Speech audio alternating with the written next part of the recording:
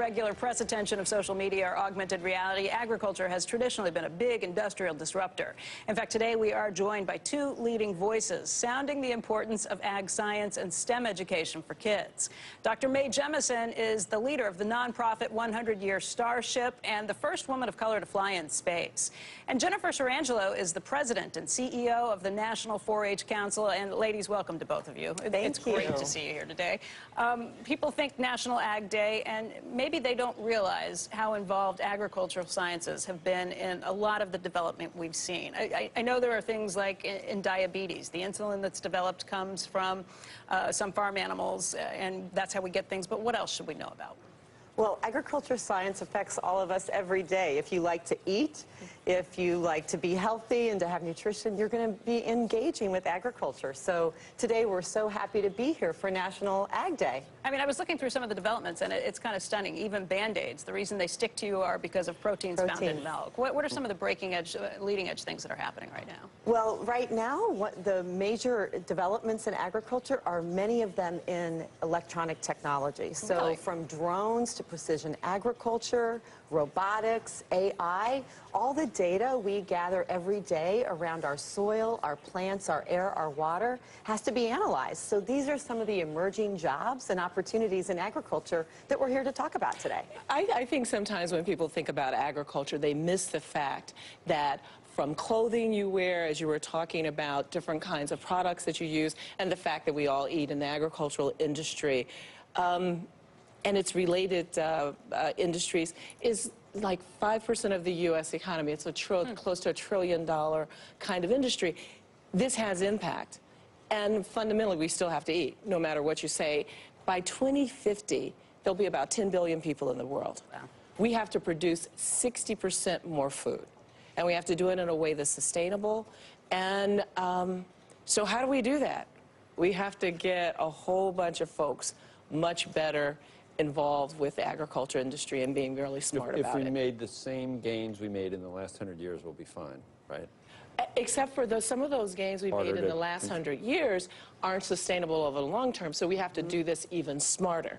And we have to do it in such a way that we preserve the resources that we have on this planet. Right. That's the reason why we're so excited about the idea of getting more students involved with science literacy, agricultural sciences, and improving it. We need to work on the stigma of using modern technology like genetics to improve yields and things like. I mean, at Whole Foods, if it has anything to do with GMOs, it's like you can't have it. When you know, they better not, need any medicine that was developed through genetically, altered. There's a range of things that are available, and what happens when you get people who are well versed in this, you get a range of information that's available, from the production to the distribution to how you prepare foods, all the way through. So it's that whole range of things, whether you use some genetic manipulation, or whether or not you look at how do you grow things in the soil.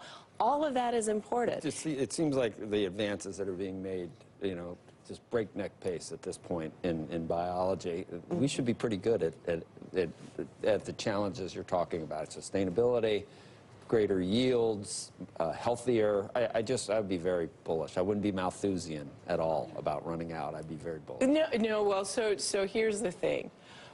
What we've done over the past year with 4-H, Bayer and 4-H, did a survey of teachers. 80% of high school science teachers said that they believe that it's important to teach agricultural sciences. Less than 50% of them feel comfortable, and only 22% of them actually teach it in their classrooms. So no matter what kinds of incredible work is being done in the laboratories, if you don't have the people able to fill the jobs, it's not going to matter. Jennifer, what are you doing to try and fix that? Certainly. Well, currently, USDA estimates there are tens of thousands of jobs in agriculture companies that are going unfilled. Because we can't find qualified people for it? We can't find qualified people here in the U.S. So that's what Bayer and National 4-H Council have set out to do, is to really raise awareness of the importance of agriculture science for for our health, our nutrition, our food supply, we take for granted in the U.S. our safe and abundant, if you've ever, What's the problem? abundant food supply. Is it that it's not sexy? We think of things like people want to go to Silicon Valley and create self-driving cars and learn how to code. It's true, but when you think about how a young person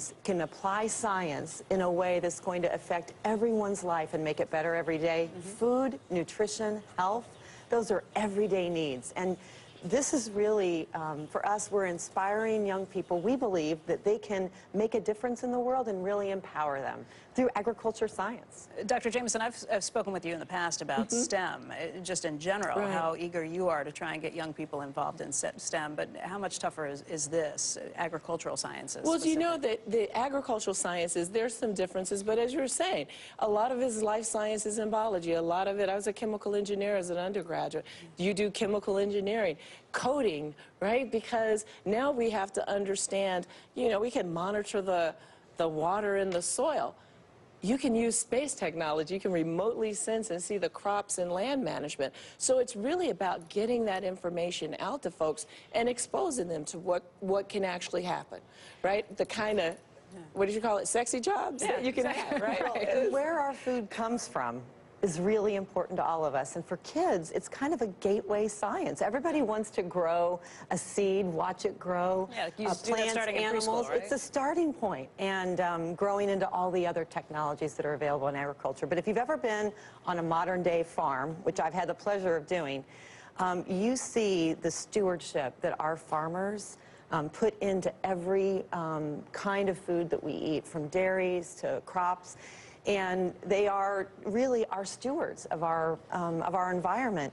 And today on National Ag Day, we're excited to celebrate what they do and to bring even more young people into agriculture science. Ladies, thank you. Oh, go ahead. No, I was going to say, and it's the first day of spring, and parents can get And it's going to snow. It's the If parents want to learn more about ag science, thanks to Bayer, they can go to 4h.org/Bayer and learn more for activities and things for them and their kids. Nor'easter bearing down us. I don't know how you get people to, are we getting better at STEM and getting people to do that? Are other parts of the world better than us, or are we getting better? There are other parts of the world we need to do better on something. tests. But the issue is really just exposure and experience expectation. Kids love science. They love bugs, snails, all that kind of stuff. You're going to have fun at college, and your major's going to be chemical engineer. Really? You be a chemical engineer. I'm not being technicians. It's just hard, though. They got to work. They can't go out every night. If they're taking chemical engineering, you're not going out. I went out.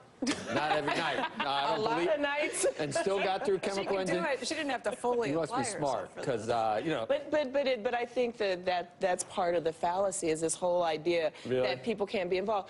I'm going to be a communications major. The people who built the space shuttle, right, were technicians. They were 2-year degrees. The people who do a lot of the technical work, they're not 4-year degree engineers. Okay. And so what we're really talking about is science literacy. And you need science literacy for your job. He was an MIT graduate. I know he was. but I saw it. But biology, nowadays, life if you're going to sciences. school, and I mean, it's the best 4 years of your life, and you're going to some great school, you know, and it's like chemical engineering, I'm going to be in the library every night, you know, and you really do need to. I keep bear telling down. you, it wasn't that way. Really? And I went to Stanford. Yeah, I was out on the farm. Dr. Jemison, thank you so much for joining us. Jennifer, thank you. And don't forget, guys, it's National Ag Day. We're going to celebrate that. Let's get you caught up with some of the stories that are front and center this morning. Falling mall traffic is sending yet another retailer into Chapter 11. Claire's Stores, which is the seller of teen accessories,